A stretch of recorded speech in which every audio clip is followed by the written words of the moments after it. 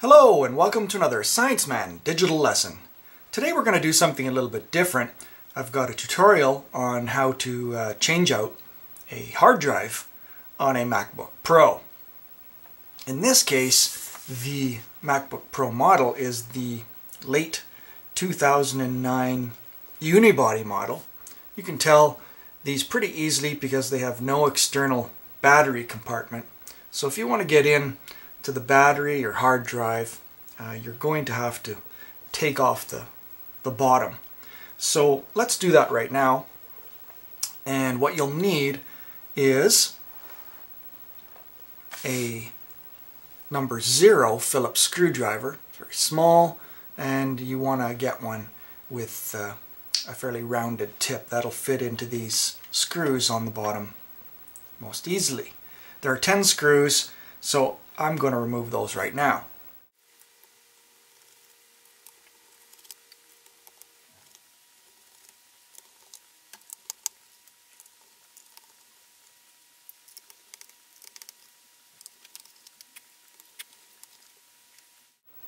Okay, so now we're ready to take off the bottom case, and all you need to do that is get your fingernails underneath the bottom of the case near the vent, and then just lift it up gently, and there are a couple of clips holding it, so you'll have to apply a little bit of pressure once you get this, and you'll feel the clips pop. Just like that. Then you can take that lower case and just set it aside. Now we're looking at the internal components. We can see our battery right here and our hard drive right here. Now unfortunately we're going to have to get this battery out of the way in order to get at the hard drive connector. So that's going to be our next step. Okay, we've now reached the point where we need to remove the battery to get at the hard drive, but there's a slightly annoying part of this in that Apple, in their wisdom, has chosen to use some special 5-point screws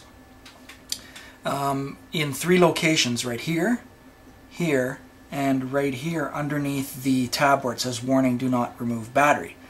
So either you have to get a hold of a special 5-point Torx screwdriver, Apple calls it Specialty Tool 9229101, or you can just get a flathead screwdriver, and if you're lucky you'll get the right size.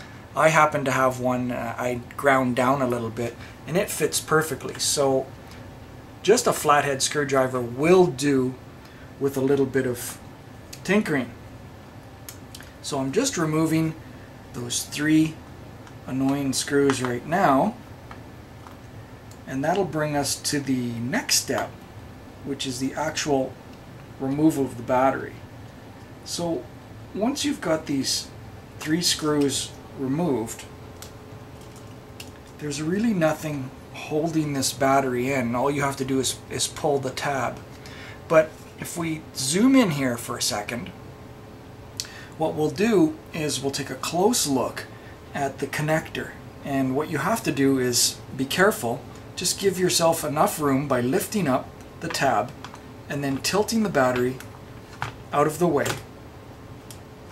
So when you do that, you'll be left with a little bit of space that you'll be able to get your fingers into and remove that battery connector from the motherboard. Now you can actually help with a screwdriver, as I'm doing right here. So there I've got the screwdriver used to remove that battery connector. So now the battery just pulls right out, and we can set that aside, and I'll talk a little bit more about that later. Now we have free access to our hard drive, so we'll just zoom back out. So we have free access to our hard drive, and what we need to do is get the screws out to loosen that hard drive, so we'll do that next. Now for this next stage, we've zoomed in on our hard drive area, and this removal is actually quite easy. There's 2 Phillips screwdrivers here and here that secure the hard drive. So we just use our small number 0 Phillips to loosen those 2 screws, and this bracket comes right out, and you don't have to worry about those screws falling out. They're captured in there, so we can just set that aside. And now you can lift the tab of the hard drive and it just comes right out.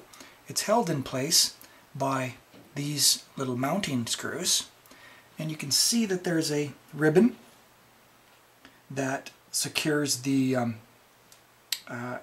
SATA connection. So we'll just then gently use our fingers to pull on that ever so gently, and that connector is now loose. So we've removed our hard drive. So at this point, all we need to do is remove these mounting screws and put them on the new hard drive.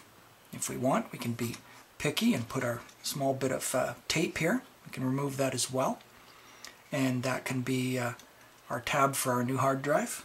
And then basically everything is just the reverse of disassembly.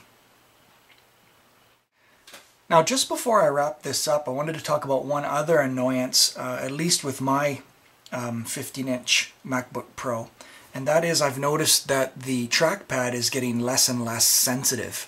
I have to push harder and harder on it, and from research on the internet, it appears that that's not that uncommon. And apparently what the issue is that these batteries ever so slightly swell. If you look closely at the area of the battery that rests over top of the trackpad, you'll see where Apple has got their battery.